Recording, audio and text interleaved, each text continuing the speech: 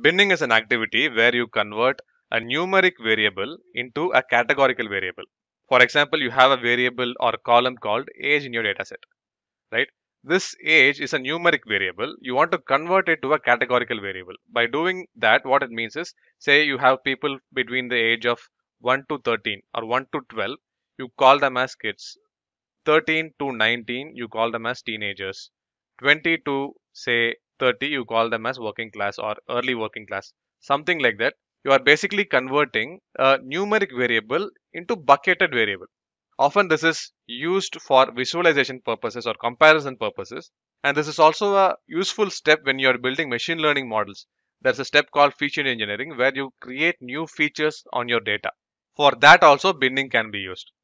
Now, in Pandas, there are two main functions that does binning. One is called qcut, the other one is called cut.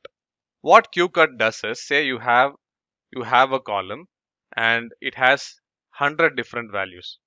Now, if you ask Pandas to do a qcut and specify the total number of bins as 4, it will split all these 100 values equally. First, it will sort these 100 values and split these 100 values into 4 equal sized bins.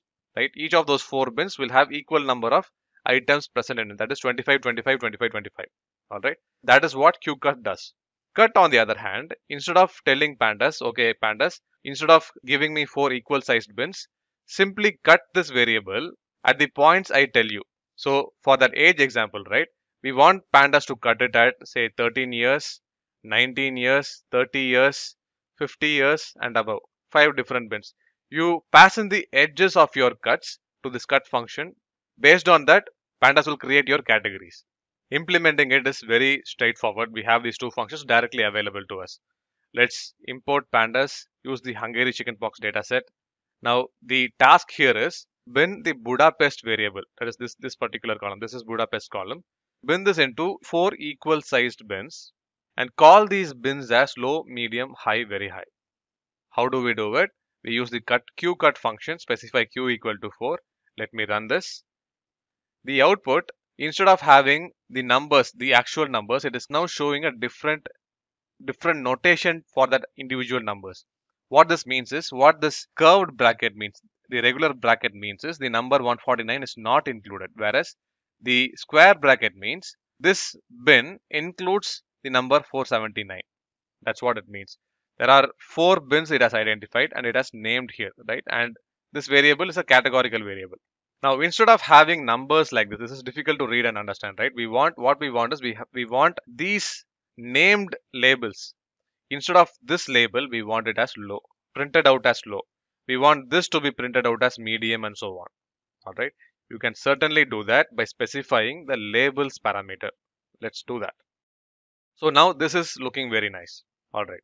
We will look at cut also. Instead of splitting it into equal size buckets, cut Budapest column in these edges. Now, when you are specifying the edges, you need to make sure all the possible cases are covered by these values of edges. All right, let's run this code and see the output. So we have the bins created. Let's assign labels to it also. Now we have the labels as well. Now, interestingly, let's see what is the frequency counts. Can you tell me how you compute the frequency counts? You can use the value counts method. Let's run this. So for bin 4, it gets the highest number of values, whereas bin 1 gets just 41. Clearly, they are not equally divided. Hope that is clear. Now, the challenge for this video is, on Hungary chickenpox dataset, bin all the columns into 4 equal sized bins. So you have the dataset here, import it, then bin all these columns in your dataset into 4 equal sized bins.